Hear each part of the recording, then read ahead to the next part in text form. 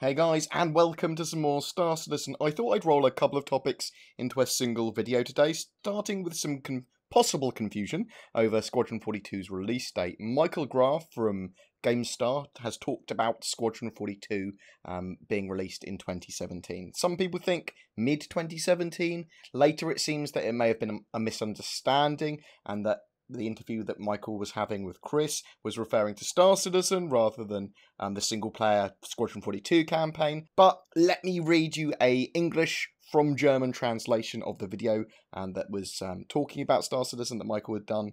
And I have taken this from Fabulous Goat's Reddit post where he's translated that. I'll link in the description below. There is a little bit lost in translation. My German is really bad, but after reading this and then watching the video, I kind of got a little bit more gist of what was going on.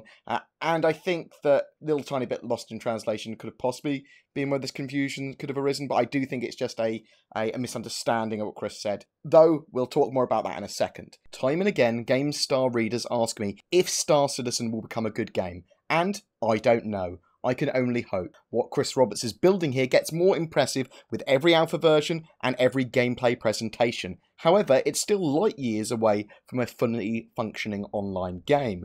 As the funding grows, so do the ambitions of the game, and in turn the challenges for Roberts and his team, who still have a lot of work ahead of them. I also believe that some players are creating a wrong picture of Star Citizen for themselves. It has more of an online role-playing game element than one would think. One has to experience the universe together with other players to make their own goals and stories. You have to walk across a space station for some time, or you'll have to wait for the co-pilot that's talking to a contact before you go on a mission. Star Citizen for me is about me and my friends being able to immerse ourselves into our roles, be it pirate, trader, mercenary, explorer, or whatever. Those who want a classic short space sim should focus on Squadron 42. The solo campaign is, in a way, Chris Roberts' first trial. It will prove if the game mechanics work and if the engine holds together. And maybe it will be released next year. At least Chris Roberts said he hopes it will. So, I'm breaking character for a second here to talk about that. That's basically the contentious point there that a lot of people are, oh, so Squadron 42 is going to be released in 2017. And a lot of us do think it will be released early 2017. But again, we'll talk more about that in a second, and we'll go back into our role. Some backers I've talked to are disappointed by the slow progress, and I can understand that. Many more, however, are as excited as they were on the first day. More so, some of them. Already they're forging plans with what they want to do in the universe, even though it's literally in the stars when this universe will start. Not even Chris Roberts can say at this point. But this excitement I can understand, as well because Star Citizen is exactly what I wrote in my previous preview in 2012. Starship pornography. I just love the detailed ships and their sharp textures and robot voices. I love that we can get our hands on our ships as a pilot and climb up the cockpit and ladder. That is why I will play the Persistent Universe Alpha, even though you can't do much there yet. It's a small first sneak peek into the online universe that makes it my dream. I dream of how I will experience this online universe with thousands of other pilots whose freighters I will blow away underneath their asses with my pirate hunter. I can also salute to what Chris Roberts and his team have managed to do on the technical side, from the physics system to 64-bit precision, and I'm excited to be able to land on planets and do so with their rudimentary professions as well in 3.0 Alpha at the end of the year, if it will be released. You never know with Star Citizen. However, I can recommend nobody invest money into this game at the moment. That decision is for everyone themselves. Money that flows into Star Citizen has to be clear that it flows into a dream, which I hope becomes true. But I can't say it will for sure. So that's what Michael Graf thought. So yeah, that was a rough translation of what was said. Cautiously optimistic, and I think that's fine. I think that was quite a fair piece from someone that doesn't necessarily know exactly where the game's going to go. So why is it important at all what was said?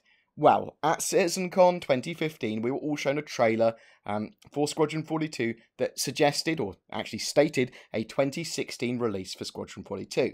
Now, CIG have not retracted that claim, but they haven't reconfirmed it either. A lot of us, including myself in the community, think that it will be an early 2017 release, kind of like mid to the end of March kind of thing. There's also a possibility that we'll get the first part of the game in 2016 and then the rest in 2017 as sort of like a prelude or a showcase of what can be done. The truth is, we're going to have to wait until the 9th of October for CitizenCon to know for sure. We should get a solid time frame then, a solid timeline, and hopefully an actual release date. After some of the issues that No Man's Sky had at its release, I'm fine with an early 2017 release, as long as it's done right. And that's what this game needs to be done. It needs to be done right. That's why there's no publisher, why it's self-publishing. We want to get a game that it's literally all our dreams for a space game. And some people are clearly going to overhype it. I've probably overhyped it to myself. I apologise if I overhyped it to you, but I do think it's going to be pretty awesome. And I'm having a load of fun in the mini persistent universe now. Single-player games aren't normally my thing, but I'm really looking forward to Squadron 42. Partly because it ties into the MMO universe, though. But anyway, so make up your own decision on that, but I would wait until CitizenCon 2016, 9th of October, for that live stream to find out more.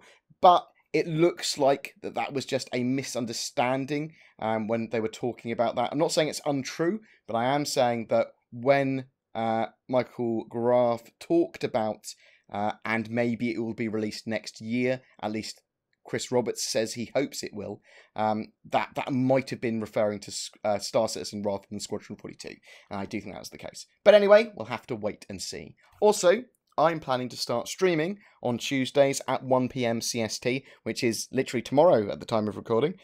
It should be Star Citizen all the time. I don't know how it's going to turn out. I don't know if I'm going to be good at streaming or bad at streaming. I've always had a little fear of streaming.